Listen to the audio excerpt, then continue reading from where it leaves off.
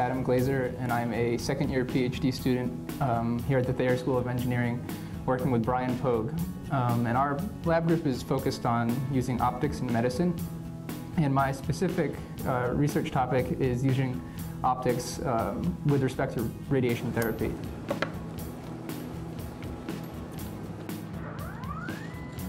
So right now we're at the Dartmouth-Hitchcock Medical Center in the Radiation Oncology Suite. So when these linear accelerators are used for treatment, the radiation beam will impart a three-dimensional dose distribution in the patient. And it's a lot more difficult to quantify this type of dose. It's not the same as a syringe injecting some sort of medicine into a patient. This is a much more abstract thing. And so what they currently do is they use a commercial device such as this radiation field analyzer here. And what they'll do is they'll fill it with water, which is very similar to tissue. And then they'll scan an ionization chamber, which can measure the dose at one point in space.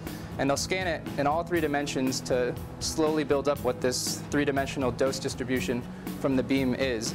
And now the problem with this technique is that it's very time-consuming, and to do one of these three-dimensional profiles would probably take over a day.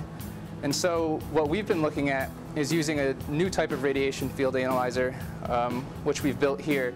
And so we would fill our tank with water in much the same way as the commercial device. But what we would do is we would take advantage of the fact that as the radiation beam enters the water, there's optical light given off by something called the Cherenkov process. And so this optical light is directly proportional to the dose. And so if we use a camera set up here to look at the tank from one side, we can actually take an image of this light and try and backtrack what the dose is.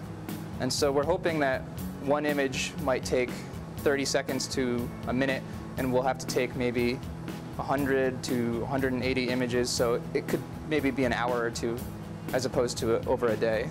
So this particular setup here was entirely designed and built by a senior at the Thayer School of Engineering, David McClatchy. With the collaborative environment at Thayer and our particular group's focus on engineering and medicine, we bring together mechanical engineering in terms of building this setup, but also a knowledge of biology and medicine to understand the field we're trying to impact, and then also physics to understand the different physical processes going on with the radiation beam.